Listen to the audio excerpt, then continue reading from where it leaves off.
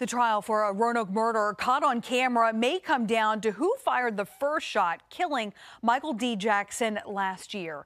10 News reporter Tommy Lopez was in the courtroom for the emotional reaction to the security video. He joins us now live in downtown Roanoke. So, Tommy, what are the two sides arguing? The prosecution is saying that this security camera video shows that the man accused here, Shannon Walker, indeed fired the shot that actually ended up killing Jackson, the victim here. But we know that two men fired shots at Jackson. And the defense is saying that it's just not clear from the video exactly what happened.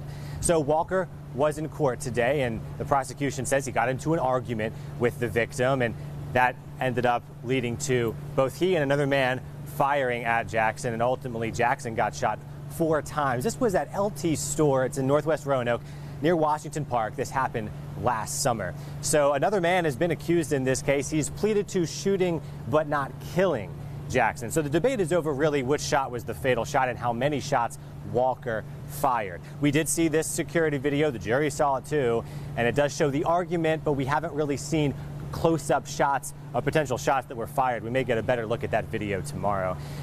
Friends and family of the victim, Jackson, were in the courtroom today. They had an emotional reaction to seeing that video. His sister specifically started sobbing and had to step out of the courtroom. They say they've just been devastated in the last year. They can't really understand how this would happen. It just started with an argument at this store. So what the defense wants is for this to go from a murder charge to a lesser charge, voluntary manslaughter. They say this was really just a heat of the moment kind of crime. So the jury heard from 5 prosecution people testifying today, including police and including a store clerk.